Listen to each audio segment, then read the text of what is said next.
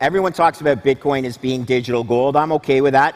But I'm going to borrow from Michael Saylor, who is a brilliant rocket scientist that is a walking mainframe computer that can actually talk English as well, okay?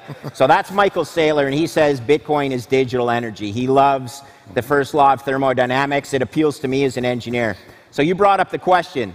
Russia is not going to hold US dollar on the reserves. I think that's brilliant. What should they hold? They should hold Bitcoin, right? Because they are selling natural resource energy for shitcoin US dollars. That's a dumb trade.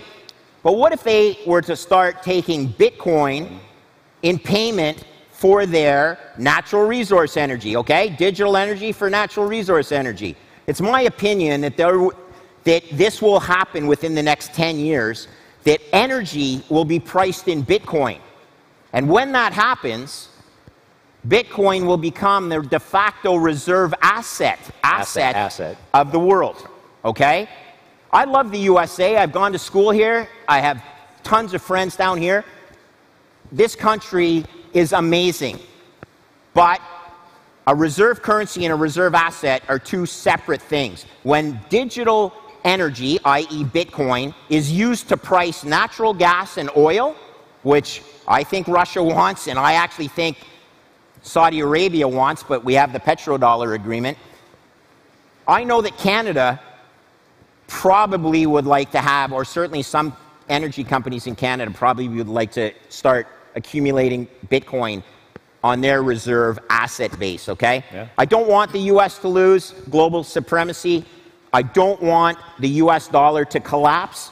The mathematics are hard, but there is a solution. It's called Bitcoin, and I believe that central banks around the world, particularly in natural resource sensitive countries like Canada, would be wise to hold Bitcoin on their balance sheet.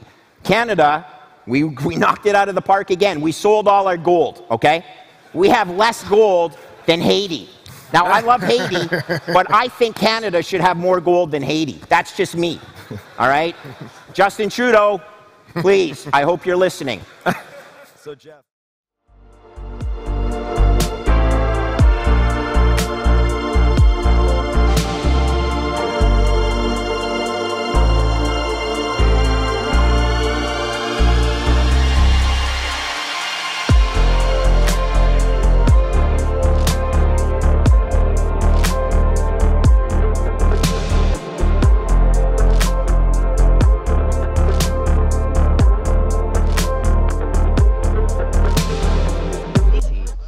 Is that the jukebox, Jess? This over there, yes, the jukebox. That's it.